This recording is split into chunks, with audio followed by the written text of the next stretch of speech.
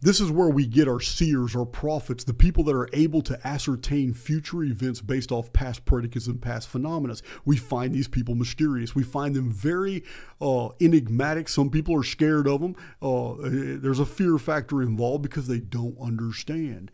Somehow, these people have been able to disengage from the avatar and see things as they really are. Because as long as you're jacked into your avatar, you are in the anti-arithmetic. You're in the false reality governed by protocols that are designed by somebody else on the outside of the construct.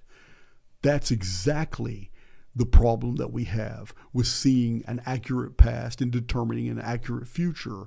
But those able to disengage from the central nervous system, those able to temporarily basically have a spiritual override the protocols that govern our existence, those people are able to pull information out of the thought field, out of the neutral field of the simulacrum. They're able to transcend this anti-arithmetic and see where the fractal equivalents continue in another dimension of arithmetic. They're able to understand future events, not sequentially, but they understand the patterning. They get it. Because remember, guys, our minds are not in this construct.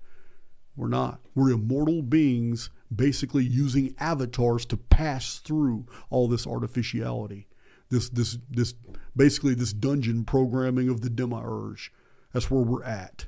So the immortal being who is able to disengage from the present, which is controlled by artificial constructs, is able to see through that barrier that separates the real from the imagined, and able to see the trajectory of events even as they unfold on the other side, to ascertain where they're going to pop back into our existence in this field.